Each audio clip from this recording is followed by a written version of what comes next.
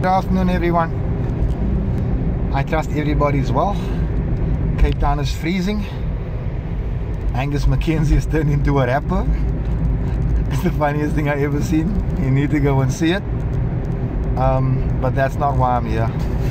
You know, I've been alerted and I've been watching and not commenting our Ocean View group.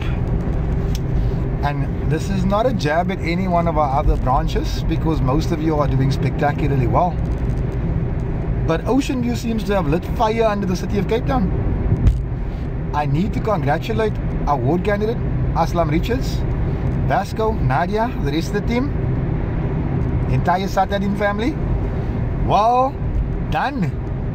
You know, you've addressed issues that the city has ignored for years, that no one else wanted to have a look at, and today the city has come up, and the lives of the people in Ocean View will automatically become just that little bit better. And that is what we're about, guys. It's small changes.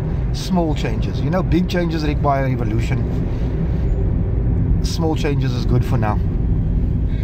I want to use this yardstick as a challenge to our other branches. Step it up. Step it up. Do better.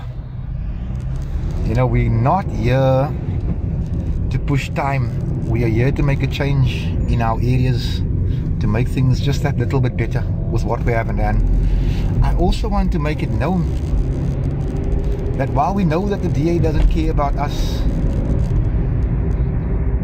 I want to know what the plan is to make it better from the other side of the fence. It's just a question I'm putting out there. And then finally, to the CCC. I've been looking at these roofs, and lo and behold, they're all asbestos, and we're still paying rent. We're still paying apartheid rent for apartheid spatial planning. I think we should take on the asbestos issue, because as far as my limited knowledge suggests, it is illegal for us to be living under these roofs, that the city is charging us for putting us at risk. I want to touch on the issue of rentals. Why our grandmothers, why great-grandmothers are still paying rent for houses they've lived in for 40 years, with the city of Cape Town making no attempt to turn them from tenants into property owners, because we are cash cow to them, because it's what the DA needs from us. Money, nothing else. Well, and votes.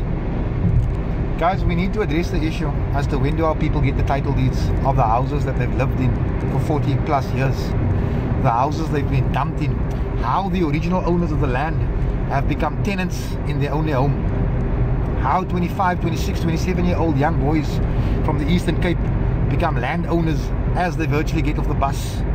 We need to address this issue, and we need to address it aggressively. If it means that we have to do things like shutting down things so I can get sued again, that is fine. But let's put our heads together and see how we can make it just that little bit better. It is wet outside. It's cold outside. Please share thought for those living in the backyard, those we have thus far been unable to get to. We will get to you. That is our commitment to you. Keep safe, Cape Town. Speak to you soon.